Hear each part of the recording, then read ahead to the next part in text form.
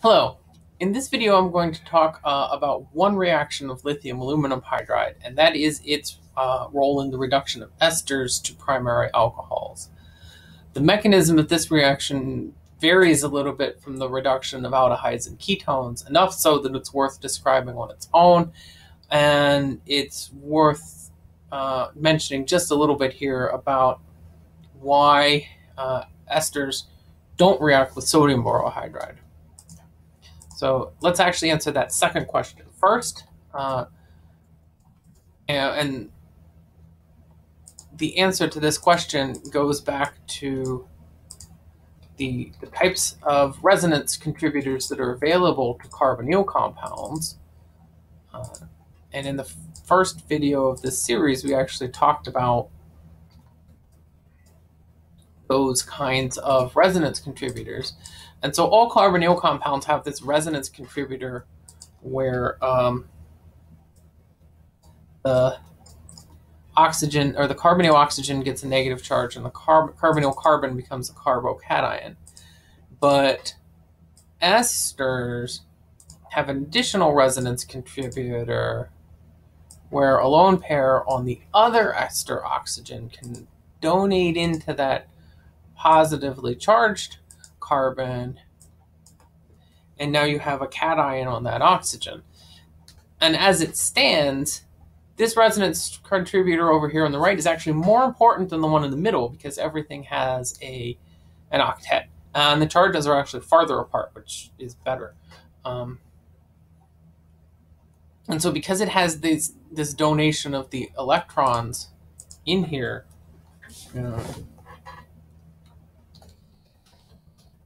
esters are not as electrophilic as aldehydes and ketones.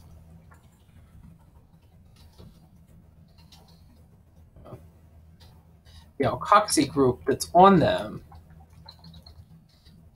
is actually electron donating. And you might not have expected that if you were just looking at electronegativities, because the oxygen is electronegative, it's actually going to be withdrawing electrons because of its electronegativity. But if you are considering resonance, that oxygen is actually electron donating by resonance.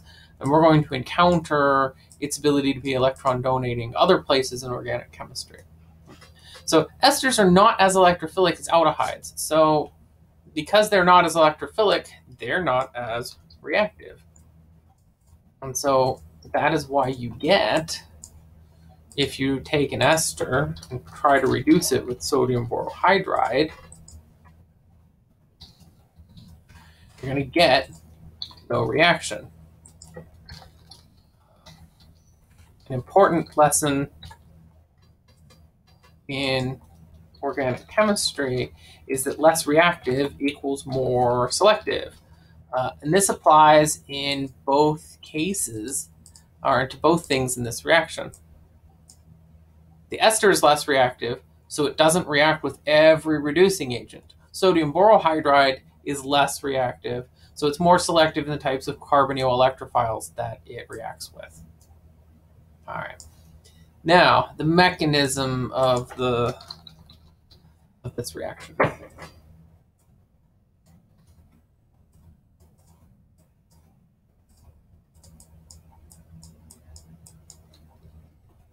Oops. Sulfur there. Aluminum, aluminum, aluminum, aluminum.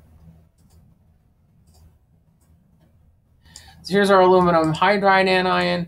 This mechanism is going to start off looking very similar to what happens to an aldehyde or a ketone.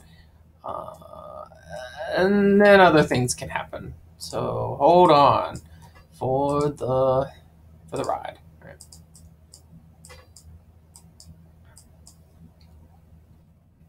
Drawing this thing kind of like a cross-shaped, or if you're familiar with them, this looks a lot like a Newman projection. I wouldn't consider it a Newman projection because I'm not trying to represent any specific stereochemistry. So this first step, the nucleophilic addition or nucleophilic attack step, is the same, but there's a key difference for the ester and the compared to the aldehyde and the ketone. And that is that there is something on this structure, and I'm looking at you, alkoxy group, that can be a leaving group. And before you figure out where I am and come hunt me down and say, the alkoxy group is a terrible leaving group. Yes, it's a terrible leaving group. And so in the types of substitution reactions that you've covered before, SN2 reactions, this would never be a leaving group. This is not an SN2 reaction. We have a different mechanism where nucleophilic attack happens first and loss of leaving group is going to happen second. We have a different kind of substrate, sp2 hybridized substrate versus sp3 hybridized substrate. And we are dealing with one of the most powerful nucleophile reducing agent things around. And finally, it's worth noting that this step in which the leaving group leaves is actually reversible because alkoxide anion is itself a pretty decent nucleophile, and under the right types of conditions can react with aldehydes and ketones. That's a topic for another video. Now we have an aldehyde. And I want to draw some brackets around this aldehyde. Okay. These brackets have meaning.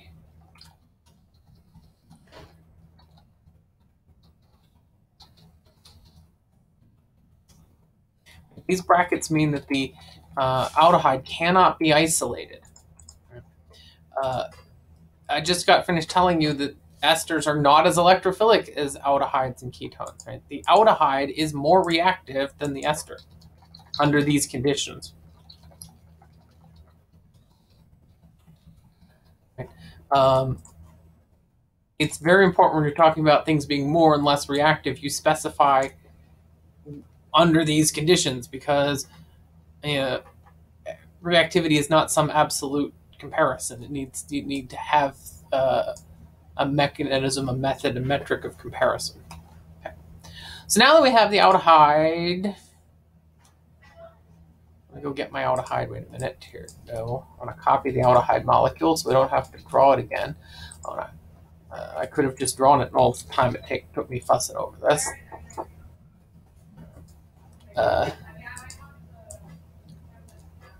Lithium, our aluminum hydride anion. Aluminum hydride anion is going to do the same thing it did before, nucleophilic attack on the carbonyl group. I have a different alkoxide intermediate, this time without a leaving group on it. Hydrogen, hydrogen. And finally,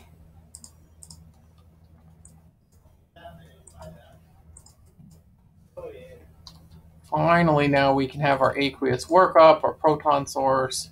Whoops. And that generates the alcohol. This reaction, the aqueous workup also protonates the ethoxide group that we generated earlier. In the next video, I'm going to discuss chemoselectivity of reduction reactions, comparing some other functional groups, and that will wrap up our series on hydride transfer reductions. Thank you for watching.